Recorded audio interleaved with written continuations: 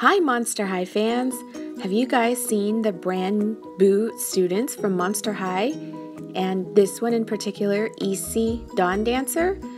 She's the daughter of a deer spirit, and she's one of 3 new exchange students going to Monster High. I was saying Isi Dawndancer until I saw the new Monster High webisode that was called From Fear to There, Part 1, about the 3 new exchange students, and so now I know it's Isi Dawndancer. She is truly unique and cute, and there's her artwork, so clearly she is meant to look like a deer or a doe or fawn. And what's the difference? Oh, a fawn is a baby deer, right? Anyway, yeah, I sound really ignorant. She has an interesting style. It's very Southwestern, kind of Native American tribal looking. And here you see I'm cutting her out of her box. Super excited. She apparently, according to the webisode, has this ability to see the future when she gets visions. Oops, I better take it all out with both hands. You know, on mine I noticed that the 3 things pinning her head, one of them is broken. Also, her hair is divided into two parts, just to warn you guys, so you have to remove the rubber bands on both parts. It's really early in the morning here, which is appropriate since she's a dawn dancer, and she comes with a comb and a stand and this diary here. And all the Monster High diaries warn you not to go through them, and of course I always go through them first thing. The script that they use in Isi Dawndancer's diary is very flowing, so it can be a little bit hard to read. But this whole thing is just about her dancing. She seems to dance at the drop of a hat, and her making a decision about whether to go to Monster High.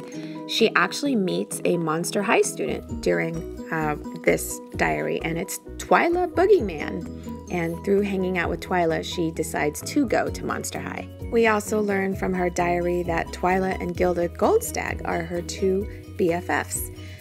And here she is in all of her radiance, glory, magnificence. I really like this doll. Isi is so unique.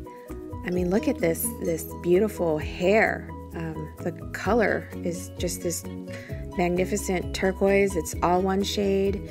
It's very soft. It's very long and thick, and there's no gel in it.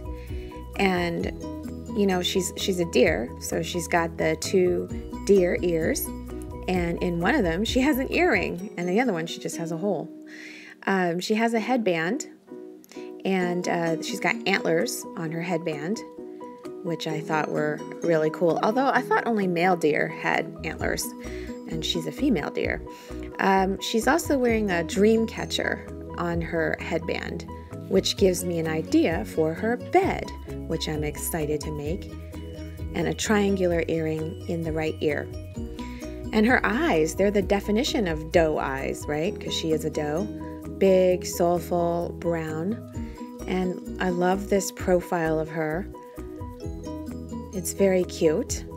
I like how they've painted her face to resemble a deer, so the little white freckles. I love her lips. I mean, they really did a great job on this doll. I really like the yellow necklace that has a moon pendant.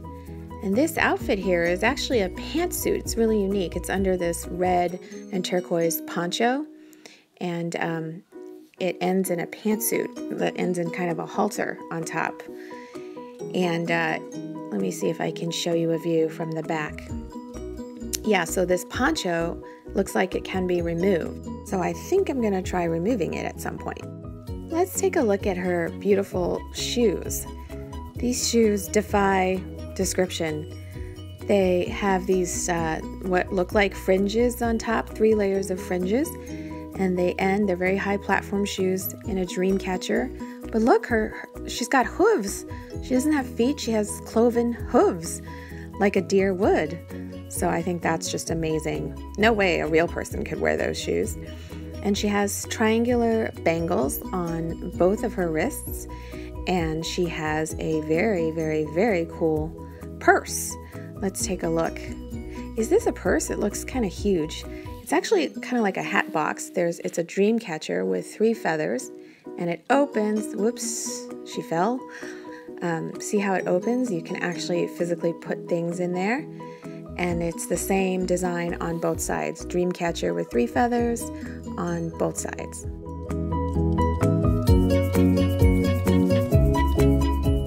I actually removed her poncho to show you guys this very unique pantsuit. I really think this is unique because I've never seen this on any other doll, any other Monster High doll. See? Now, I could be wrong because I don't own every Monster High doll, but is she unique in that? Those of you who own them all, maybe you can tell me.